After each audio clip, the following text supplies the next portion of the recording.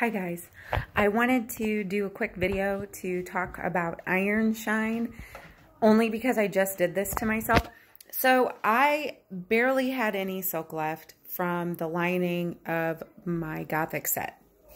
And so I had done one stitch out, and I'll show you here, this stitch out here, okay? It's the first time I had done it. And I didn't have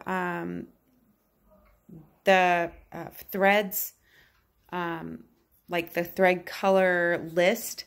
So I had to kind of guess as I did it. And although it turned out really well, it wasn't exactly what I wanted. So I switched threads around a little bit. I used this last piece of silk I had that matched the lining of my vestment. And I made this one, which is actually a different size too. I decided I was going to do this, this longer one. See how pretty that is? Okay.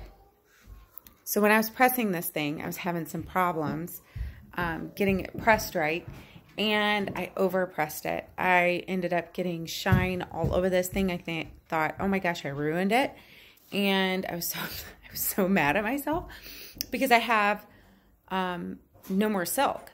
So anyway, no more of this color silk anyway.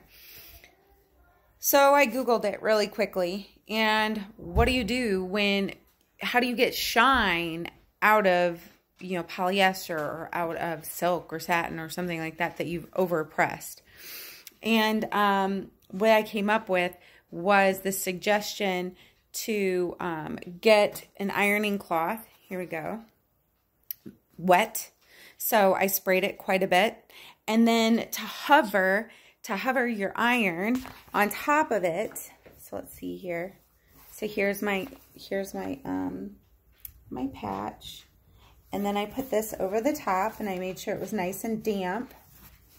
Okay, and then you hover. You don't like press down, you just hover your iron above. It creates steam and takes away shine. So that's really cool.